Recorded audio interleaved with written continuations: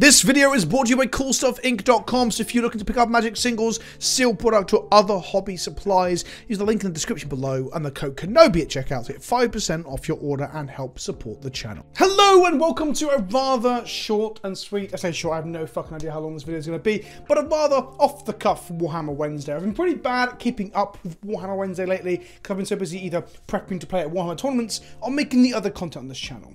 So today's video is a little bit of a ramble, a little bit of almost like a posthumous vlog. Although I didn't really take any footage or many photos of the event, I went to a tournament on the weekend. I went to Beach Head down in Bournemouth, and I won. Well, I came 4th place. I got Best Imperial outside of the top 3. 3rd place was also Custodes, but I got 4th place, 6 points behind 3rd as well.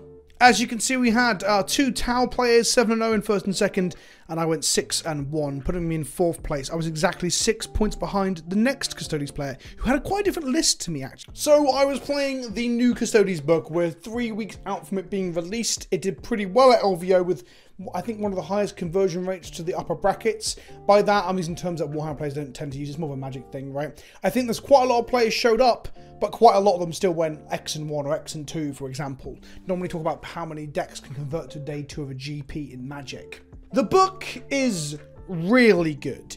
Now, the funny thing about the Warhammer community is that on the whole, and my Discord is also responsible for this, or a culprit of this, is they fucking moaned. Old things went away, swoop and dive, for example, and primarily the 3-up invuln on the shield boys of the Custodes all went away, and people complained, bitched, and moaned. Now, if anything, in my time as a Sisters of Battle player and spending time on their Discord and in their communities has taught me, people will fucking moan about everything and they'll never take it onto themselves to figure out what's good or new or just adapt and grow. The funny thing about the Custodes Codex is, though, that you don't need to do much adaptation. All the character sheets and data sheets are fucking nuts. Even like Valerian, seeing no play, I think is a really solid character, but he's just worse than like 3 or 4 of your other options. My list was really simple. I'll put a paste bin in the description below as well. I was playing Trajan Valoris. I was playing a Terminator Captain with Podium Plate, Unstoppable, Destroyer, Impregnable Mind. So it was 4 bodies of object that teleported across the map and flipped objectives during combat. I had the Bike Captain with Tip of the Spear to reroll hit rolls and wound rolls of 1,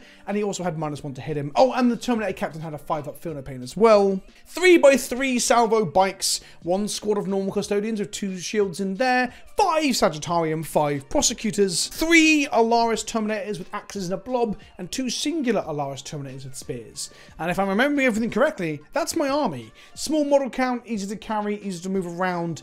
It felt like a dream compared to playing 70+ models in Sisters of Battle at events that I've played recently, because it's just less intense to move that amount of shit around. Part of me really wants to play orcs at some future events, even just like a really fluffy but well-painted orc list that I'm working on, but I'm actually scared to roll even more than 40 or 50 boys. Upwards to 70, 80 or 90 boys across Commandos and Storm Boys I think would be very tiring. Anyway, back to the Custodes and less about orcs. Yeah, the book doesn't need you to adapt that much. All of the data sheets are probably just, they're at least, not all. The majority of data sheets are solid. The majority of things are undercosted. The bikes went down, Trajan went down. I know the bikes can go up because they're so fucking expensive, 255 or 260 each for the squad now. But like Trajan going down is insane. Like if you're not playing Trajan, you're mad. You're insane. On top of that, I started with 10 CP because Trajan gives you 1 back as well. And then I got to re-roll a dice or roll a dice for every CP spent, get 1 back on a 5-up. So you start the game with a virtual, like, somewhere between 12 and 15 CP, depending on how hot you are to roll. I guess 11 and 15, depending on how hot you are to roll. And all the strats are cheap too. Transhumans 1 CP. Turn off all the enemies' rerolls into any unit in your army. Well, no vehicles, but I'm not playing any. But into your bikes, for example.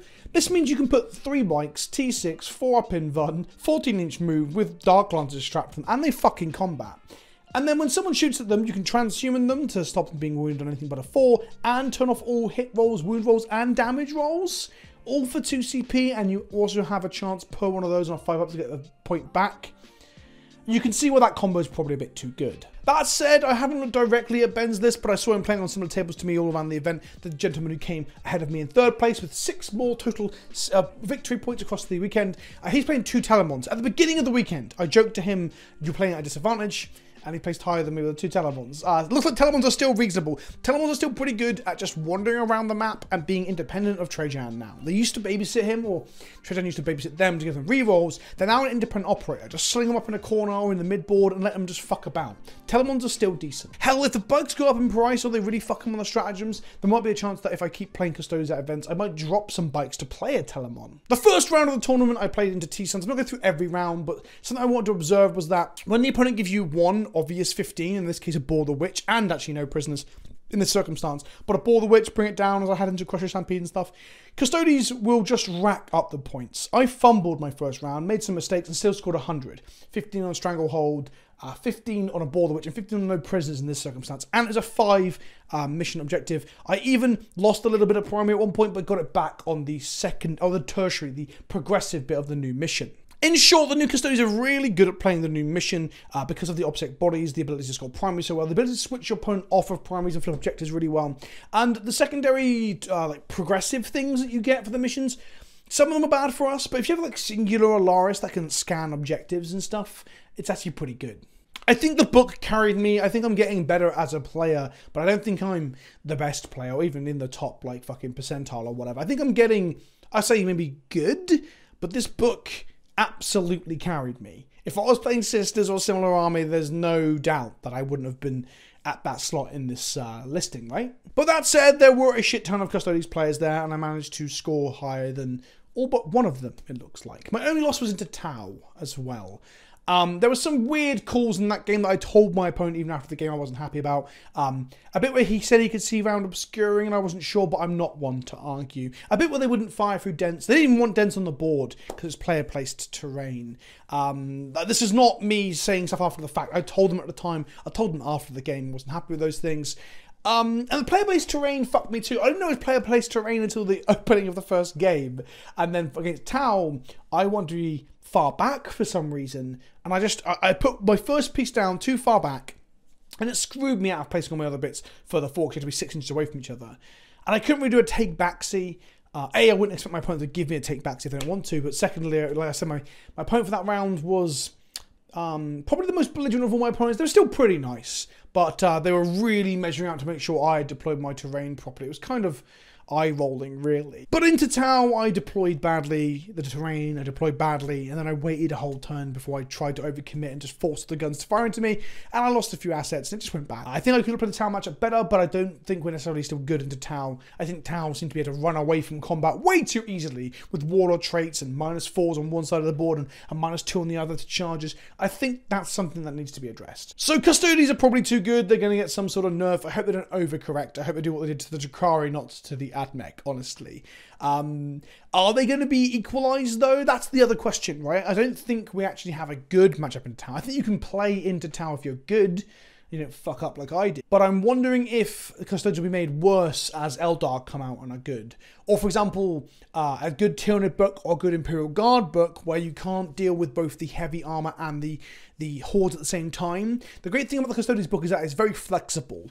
Playing Emperor's Chosen, the sub-faction that I played, for 1 CP you can put any unit in your army from command phase to the next command phase into a different sub-faction, which can allow you to heroically intervene further. It can allow you to turn off or lower the number of attacks incoming in melee. It can allow you to fall back and charge, +1 to charge, re-roll charges. There's so much versatility. There's like 10 options in that one strat for 1 CP because there's, well, 10 traits across the rest of the book, like 5 other factions. But all that flexibility can be stretched and the tension can be there if you're faced with multiple problems that don't all have the same solution. Into Crusher Stampede, I just put myself into Rendax, which gives you auto wounding on 6s across all phases and +1 strength in melee into monsters, and I just absolutely fucking tore them apart. Except for some weird tech with the other Exocrine chassis, the one with the Horospexes. Those things were incredibly tanky and I couldn't kill them, just stuck my guys in combat. But the point I'm getting at is, when you can focus the army into one of its flexible things, like put the whole army in Rendax and just start hammering them, you're fine. And Dakatari is the one where you get more attacks at damage 1. But if you can't do that, if you have to put like 1 squad in Dakatari, have the rest of the army in Rendax, get that squad into combat with the Horde, fire into that, so I mean, it'll stretch your resources a bit thinner. That, plus some point increases, and honestly, I think the strats could change in Custodes too. I don't want them to super nerf the army that I just did well with, that I really enjoyed playing, but like being able to pay 2 CP to turn off all rerolls and transhuman your bikes is probably a bit much.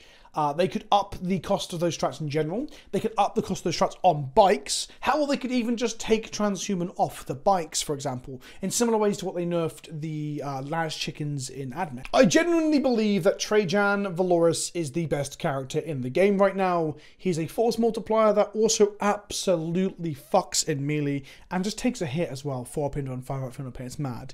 The bikes are the best unit in the Codex. If you're going to play an event this weekend or next, I would say you can't register less than 6. I would honestly suggest you register 9. 3 towards a 3. You keep them at minimum 3 because it allows you to play your strats onto them, like I've been saying. It's the best way of winning any match, really. It's just to have one of the best data sheets in the game, just flying around at 14 inches, firing 24, and fucking people in combat. They can fall back and shoot. They can fall back and charge. Both of those cost you 1 CP. Kind of mad, really. And the other unit that really overperformed for me was the Sagittarium. I took a blob of 5 with the intention of never paying 1 CP to put any of the varying scale strats onto them. But I was putting them into Rendax to pop transports. I was putting them into Salvos to get the extra 4 inches of martial guitar with them. They were just great. Like that.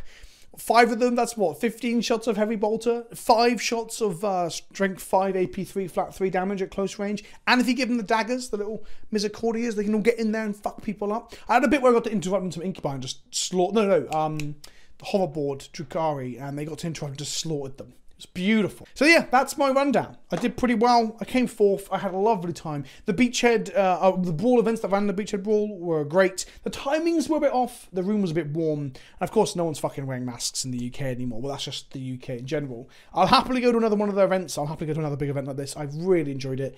And all but a few problems. Anything the opponent had problems with was pretty reasonable.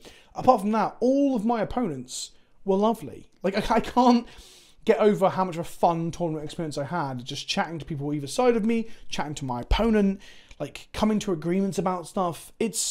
I never thought Warhammer would feel like a more inviting competitive game than Magic ever did, but it kind of does.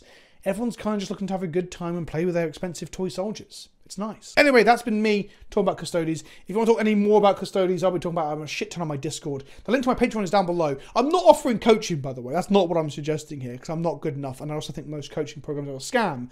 But I'm saying if you want to come talk about Warhammer 40k, the tabletop rooms in my Discord are really active, and we're running a 40k tournament, a league at the moment with prizes on my Discord. $2 a month, Patreon down below, on my list down below as well, and I might answer some comments. Hope this was helpful, hope this was insightful, hope this was interesting. Collect Custodes. They're cheap to build compared to other armies, they're fun to paint, and they fucking slap, and they really make you feel like a god because they give you all the tools to solve the problems of Warhammer 40k.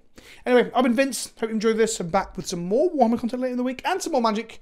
See you soon. Ta-ta for now.